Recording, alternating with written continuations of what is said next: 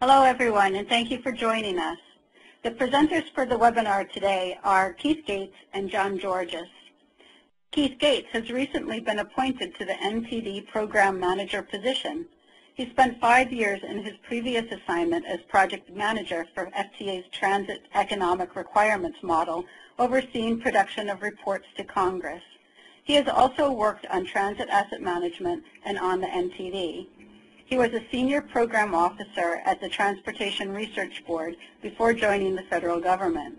He grew up in Silicon Valley and is a graduate of Indiana's Purdue University. John Georges is the director of the Office of Strategic Planning and Analysis at the Federal Transit Administration, which includes the National Transit Database. John joined FTA as a Presidential Management Fellow in 2005 and later spent 5 years as NTD Program Manager. Prior to joining FTA, he worked at the U.S. Bureau of Labor Statistics, where he represented the United States in discussions with Canada and Mexico on developing the transportation section of the North American Product Classification System. He holds a bachelor's in economics and geology from Case Western Reserve University and a master's in applied economics from Johns Hopkins University.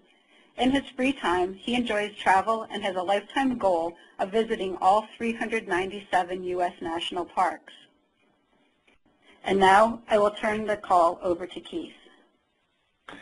Hello, America. Greetings from Washington, D.C. The topic here is how to adjust your 2011 NTD report to accommodate the 2010 census results. Now, for the last 10 years, we haven't had to worry about this because we've been working with the 2000 census results. It's time for the change, and unfortunately, we don't have a lot of time to do this, and we have some fairly short deadlines to get this done. We really only just got this information, the maps of the UZA areas, and we have to do it for the 2013 apportionment, so you're going to have to bear with us and work with us in terms of getting these changes made. Now, the first deadline that you're looking at is July 15th to submit to us. We have moved that deadline back to July 30th in an email that you got through the NTD system. There were significant changes in the 2010 census in the way that they define urbanized areas. There are 36 new ones. 4 of them were defrocked and are now back to being urban clusters. 27 are going over that magic 200,000 in population, which means that they won't be able to get operating funds from us anymore. Under current law. Under current law, that's right. That could change. There were no UZA mergers, so they didn't join any of them. We keep expecting them to do that with San Francisco and San Jose, but nope. And there was only one UZA split. Which one is that? Williamsburg, Virginia split off from the Norfolk, Virginia Beach urbanized area. And of course you can go to the FTA website and get all the details there. As you hopefully know, the requirement is that if you use 5307, that would be our urban grants programs funds, that you need to report to the NTD. Now, it's not based on the size of the UZA that you happen to be in. The rule is you have to do it the year after you apply for those funds or the first year you draw down the funds. But in practice, that's pretty much the year you start getting those funds. Now, you report based on your fiscal year. We bin those up into 3 basic categories. There's the fiscal years that start July 1st, that start October 1st, and that start on January 1st. And there may be a few that are different from that, but we kind of lump them in with whatever they're closest to at that point. And you know what your fiscal year is. It certainly says in your NTD analyst can help you if you have any problems with that. And you get 4 months after the end of your fiscal year to audit your data and report it to the NTD. If your fiscal year starts on October 1st, into January, okay. And you have to keep reporting for as long as you have 5307 funded assets. And the typical example is if you buy a bus, you're on the hook to keep reporting to us for 12 years. If you buy a train car, 25 years, and if you buy a station, pretty much eternity, I think. 50 years? No, if you buy a building, it's as long as you keep the building. Ah, okay. How do you get a reporting ID? Well, you go to our website, www.ntdprogram.gov, click on what is the NTD, and fill out the application form. One of our analysts will contact you, and we'll set you up with a reporting number. UZAs are urbanized areas. It's one of the ways that we organize the population. There are metropolitan statistical areas, and there are urban clusters, and there are other designations. But no, we just work with urbanized areas, and that's the basis by which FTA funds transit systems. So every urbanized area has a designated recipient, and if they apply for grant funds, that's where the grants go. So we think by urbanized areas, not so much by states, except in the rural program, but that's not what we're talking about today.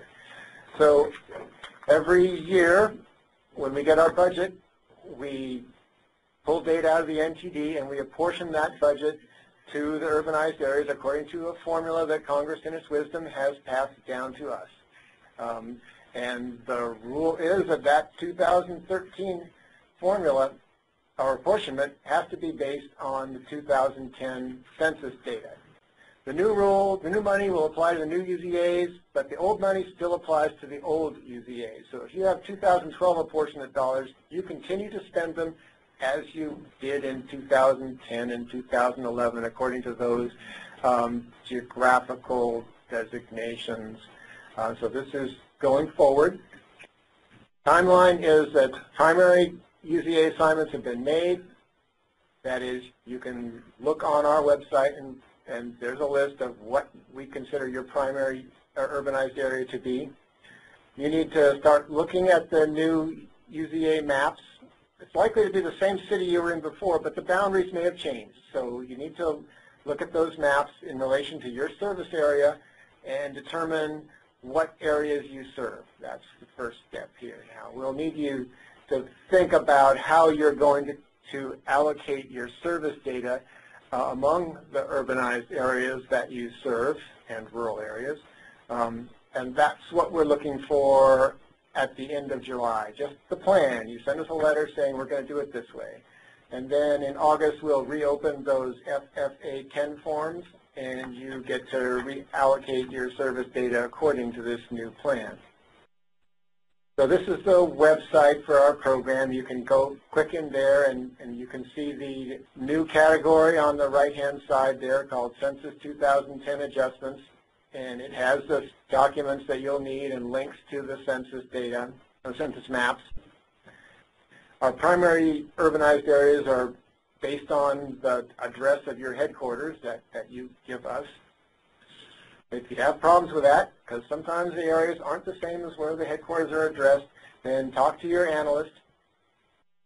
So you need to look at these UZA maps to see if you serve any rural areas and if you serve other urbanized areas. You need to identify all the other urbanized areas that you serve, and if you serve a rural area, you need to classify that as UZA 0. Our urbanized area numbers are all essentially by population rank, so New York's 1, LA's 2, but 0 is rural areas, and you need to indicate that as an urbanized area. Our definition of whether you serve an area is based on whether you pick people up in that area. So some agencies have situations where they may drop people off in areas but not pick them up. That's not counted as a served area. Now in August, we will reopen the NTD system. You'll get to identify all those UZAs on the B10 form and submit a new FFA 10 form. And the sooner you do that, the easier it will be for everybody. So it's not that heavy a lift. We encourage you to get on the stick there and not make all our analysts work really late at the end of the month. So in the meantime, you need to look at what urbanized areas you serve, think about how you're going to allocate the service between them. You can find a letter template that we have on our NTD program website, and you can look at what our FFA 10 forms are going to look like so you know what you'll have to fill out. Now, the rules for allocating service have changed. They actually changed this year. So in the past, if you had service that connected to two large UZAs, there was a requirement that your service had to be split on the FFA 10 form in between them. In particular, the rule was that for your vehicle revenue miles, if you had service between two large UZAs, every vehicle revenue mile service physically located in the large UZA had to be allocated to that large UZA. New rules, however, now apply for 2011. So the simplest case for describing the way the new rules work is that we essentially now allow you to allocate all the service to the primary UZA that is being served by the service. So if you take a simple example of a commuter service that is picking up passengers in the Ostia UZA and is taking those passengers into Rome. So the old rule was that the vehicle revenue miles physically traveled in the Rome UZA had to be allocated to Rome because Rome was a large UZA over 200,000 in population. But the new rule is now that you determine what is the primary UZA being served by the service. And if you decide that, well, this service is really servicing the Ostia UZA, you can allocate 100% of it to Ostia. Or if you decide that this service is really servicing the Rome urbanized area, you can allocate 100% of the service to the Rome urbanized area. And that works for a simple commuter service, simply going from one UZA to another. For more complex cases, we say that you can identify a methodology that splits your service between all the areas being served, as long as it's a reasonable and consistent methodology. And that was the words that were used in the Federal Register notice. And examples of such methodologies could be, you could split your service between the areas served on the basis of the vehicle revenue miles in each area, or you could do it on the basis of the boardings or unlinked passenger trips in each area, or you could do it by passenger miles, the passenger miles traveled physically done in each area. Or we have even left the door open to other reasonable and consistent methodologies, and that's why in July we would like you to tell us what methodology you're planning on using, so that way when we have that narrow 2-week window at the end of August where the data has to be actually submitted, that process will go absolutely as quickly as possible. So let's take the example of a more complex service that's servicing multiple areas. So take a commuter service that begins in a rural area, picks up additional passengers in the Rouen urbanized area, and then makes an additional pickup in a rural area, and then finally ends in the central business district of the Paris urbanized area. In this case, you may allocate 100% of the service to the Paris urbanized area, because almost all the passengers of the service enter the Paris urbanized area. And in fact, it's likely that all the passengers either have begun their trips or ended their trips on the service in the Paris UZA. However, do not allocate 100% of the service to the Rouen UZA. Based on the pickup patterns of the service, it is not reasonable to say that the Rouen UZA is the primary urbanized area being served. Instead, choose some sort of reasonable and consistent methodology to split the service between Paris, Rouen, and the rural areas that are all being served here. So is Paris a designated recipient for 5307 funds? We're trying to protect the innocent by not naming any names, but many of these examples are based on real-world questions that we have already received to the NTD. And they don't have to get 5307 funds. They can report voluntarily even without that. So the exception to this are services funded by the 5311 program. A mandatory rule does apply to the services funded by 5311. Unlike before, where we talked about that you have broad discretion to choose who is being served as long as it's reasonable and consistent.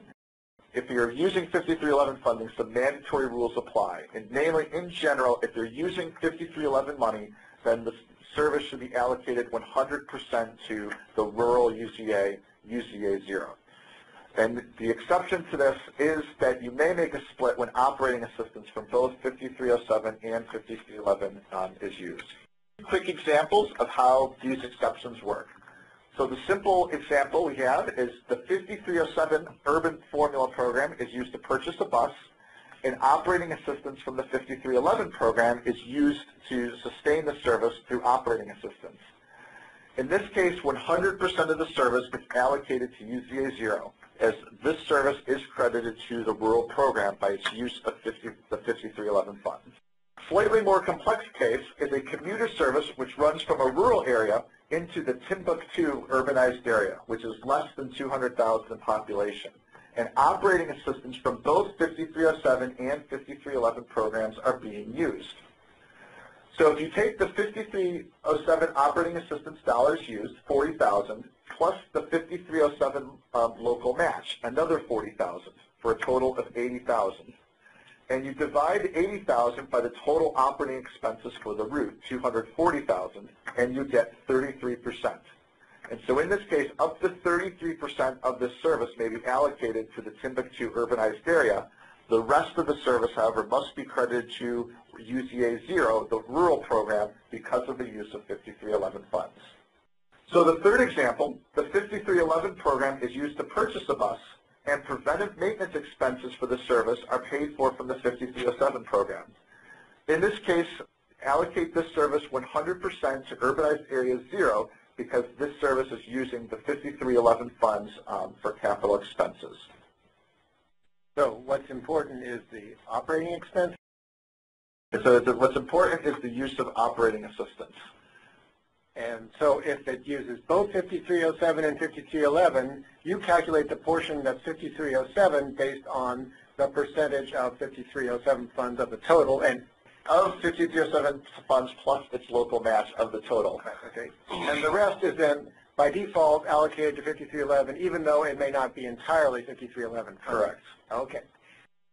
So for additional questions, we recommend you contact your analyst. If you don't know who your analyst is, you can always go to the NTD Help Desk, or you can contact Keith Gates, the new NTD Program Manager. And with that, then, we're going to open the phone lines here for questions.